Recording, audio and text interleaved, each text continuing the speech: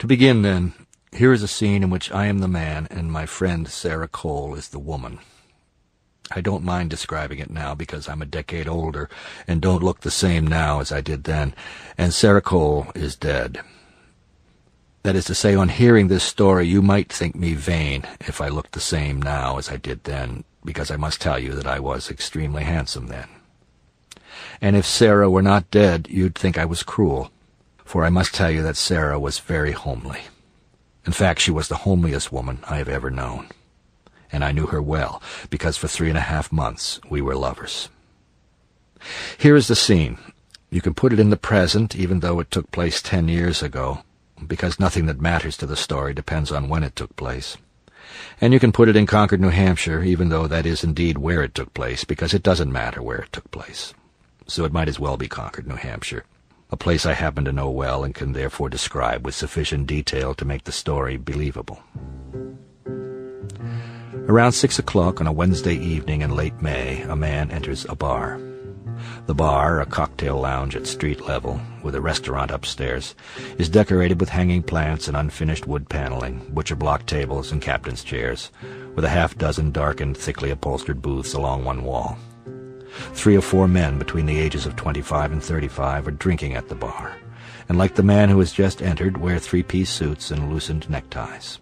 They are probably lawyers, young, unmarried lawyers, gossiping with their brethren over martinis so as to postpone arriving home alone at their whitewashed townhouse apartments, where they will fix their evening meals in microwave ovens and afterwards, while their TVs chuckle quietly in front of them, sit on their couches and do a little extra work for tomorrow.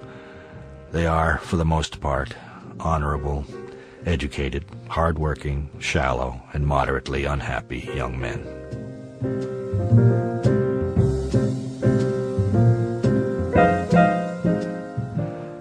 Our man, call him Ronald, Ron, in most ways is like these men, except that he is unusually good-looking, and that makes him a little less unhappy than they. Ron is effortlessly attractive, a genetic wonder, tall, slender, symmetrical, and clean. He is beautiful the way we usually think of a woman as being beautiful. And he is nice, too, the consequence perhaps of his seeming not to know how beautiful he is to men as well as women, to young people, even children, as well as old, to attractive people who realize immediately that he is so much more attractive than they as not to be competitive with them, as well as unattractive people.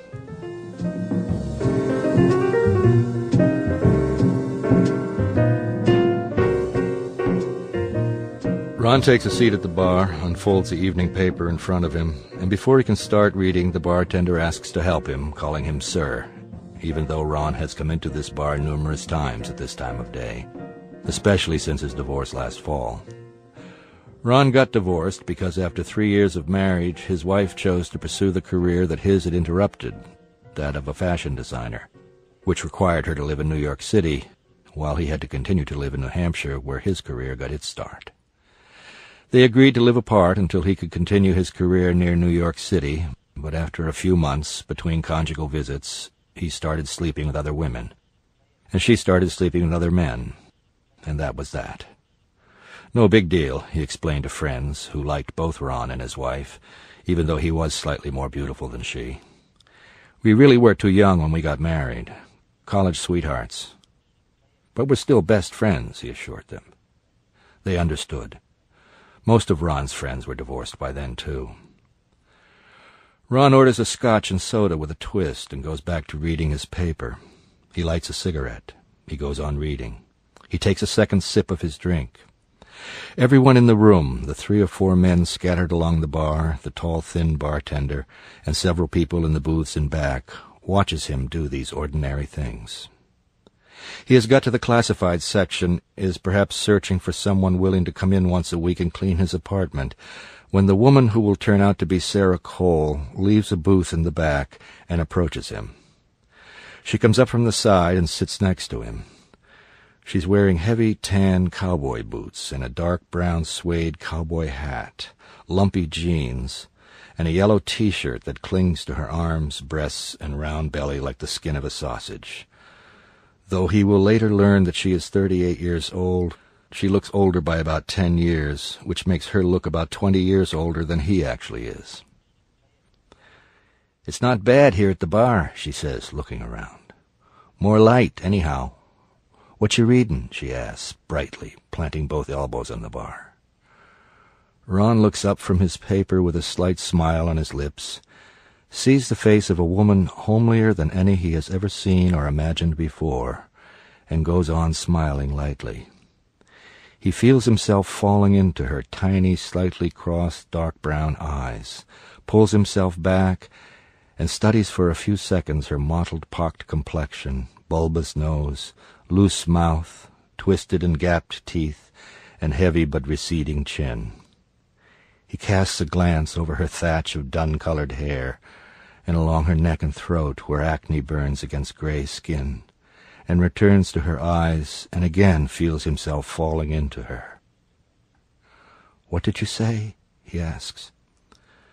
She knocks a mentholated cigarette from her pack, and Ron swiftly lights it. Blowing smoke from her large wing-shaped nostrils, she speaks again. Her voice is thick and nasal, a chocolate-colored voice. "I asked you what you're reading, but I can see now." She belts out a single loud laugh. "The paper." Ron laughs too. "The paper. The Concord Monitor." He is not hallucinating. He clearly sees what is before him, and admits, no, he asserts to himself that he is speaking to the most unattractive woman he has ever seen, a fact that fascinates him, as if instead he were speaking to the most beautiful woman he has ever seen. So he treasures the moment, attempts to hold it as if it were a golden ball, a disproportionately heavy object which, if he does not hold it lightly, with precision and firmness, will slip from his hand and roll across the lawn to the lip of the well and down to the bottom of the well, lost to him forever. To keep this moment here before him, he begins to ask questions of her. He buys her a drink. He smiles, until it seems even to him that he is taking her and her life, its vicissitudes and woe, quite seriously.